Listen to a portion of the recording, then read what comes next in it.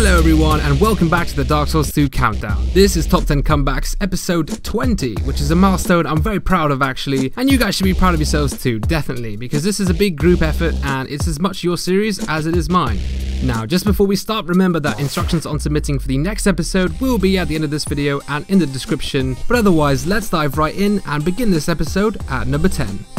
Here we have Zombie Heads against an opponent in the red arena, who kicks off by firing a Dark Fog Hex, forcing him to roll straight into his Affinity spell, which absolutely wrecks him. That one mistake pretty much cost him all of his health, and now he's one hit away from death. He can't afford to get even clipped by an attack. Eventually he gets in the perfect position when his opponent has just run out of stamina and manages to win the fight with a nice 2-hit combo. Keeping calm definitely paid off there. Congratulations on winning despite the odds. Let's move along to number 9.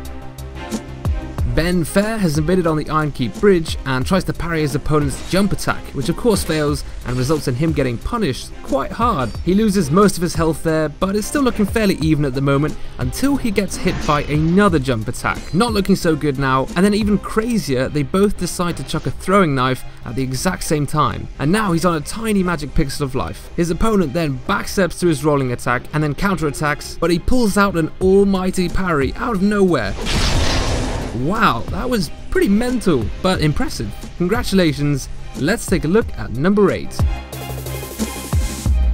Here we have Abyss in the Holy, who has invaded a host who unfortunately happens to have a buffed warp sword. That's pretty scary, and things do not go well. His health gets absolutely rinsed, and so he tries to come back with a run-up parry, but it fails. Yet again, this guy's down to that legendary 1 pixel of life. And then a random AFK Phantom gets summoned in, but that's irrelevant because he redeems himself with an extremely lucky parry. I am very surprised you risked that, but hey, if you don't take risks, you'll never get an awesome comeback, I guess, which is exactly what happens here. Yes! Oh, that super comeback.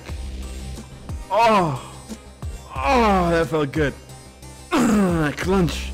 I love how he sums up that whole invasion just by saying clench.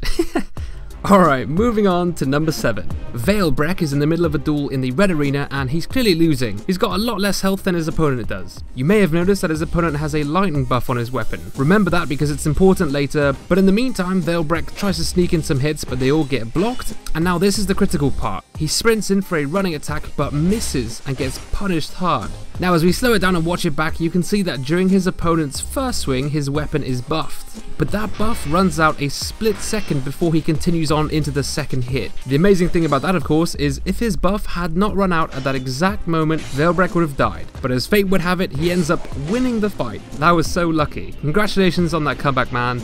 And let's take a look at number 6. Coming in at number 6 is Pokershine with the classic elevator clip. Gotta love it. As he's ascending, he ends up getting plunge attacked by the host who staggers him and then follows up with a riposte right at the very top of the elevator. And then he descends back down. Pokershine immediately gets him back over by plunging him straight off the entire elevator instead. That was some sweet revenge right there, and an awesome comeback. Now it was hard to tell how much health he had left since he has his HUD off, but you can tell by his posture when he stands still that he's on very low health. Congratulations, let's move on to number 5. Early Crowd comes in halfway down the countdown using the bewitched Alon sword self-buff to grant more damage, although as you can tell it cost him most of his health. He's pretty much dead already. He spotted his opponent up ahead here in the Tower of Flame and engages him. As some of you might realise that he's actually running with a hyper mode glass cannon build, and that becomes very clear when he rips out over 1,400 damage. This is one hell of a comeback. It makes his opponent go into Ultra Turtle mode and blocks all of his attacks. To be honest, I'm not surprised he doesn't want to get hit after what just happened. And then even crazier, he actually hits Early Crowd, but he comes back from the dead, literally. He had the Denial spell cast, which saved him from certain death and allows him to come back to win the fight. That is a cool build, I must say. Congratulations on that victory. Let's move on to number 4.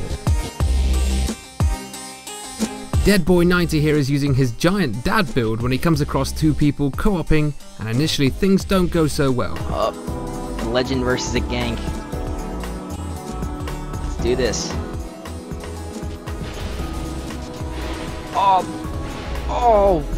Whoa, I might actually get this.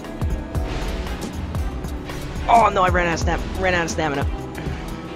This is why I need 66 endurance. He definitely did run out of stamina there while focusing too much on the summon, and the host really took advantage of that. He's on very low health at the moment. However, here he does manage to turn around and take out the summon, but he hasn't got this gank spank in the bag quite yet. The host still has the advantage with a lot more health, whereas Dead Boy can't really afford to take another hit. The fight lasts for a while longer while Dead Boy keeps chipping down his opponent's health and continually pressuring him until eventually he gets in the perfect position to take the comeback victory. Yes! Oh, well, what is it?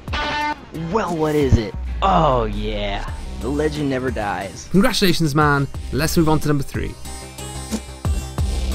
UluxVids encounters a hacker, or a modder, or a cheater, whatever you call it. This host has an unlimited amount of health. Smacking him with his Fume Ultra Greatsword does absolutely nothing, and so he runs up the stairs and tries to think of a strategy. After a short while, he runs back in with a different weapon, but it does not go any better, and instead he just gets comboed by a rapier and actually almost dies. After backstabbing him, he runs away again, but this time the host chases him. He's more aggressive now because he senses an easy win. Eventually they reach a part of the level which has big holes in the ground. This looks more promising. He of course tries to stunlock him into the hole but fails, but at least now he knows what distance he can stunlock the cheater, and so he moves up the stairs and repeats his combo from a different angle. And it turns out that's all it took. He positioned himself perfectly, just enough to be able to pound the cheater into the sweet embrace of gravity. That was a great comeback, really nice to see. Congratulations, and let's take a look at number 2.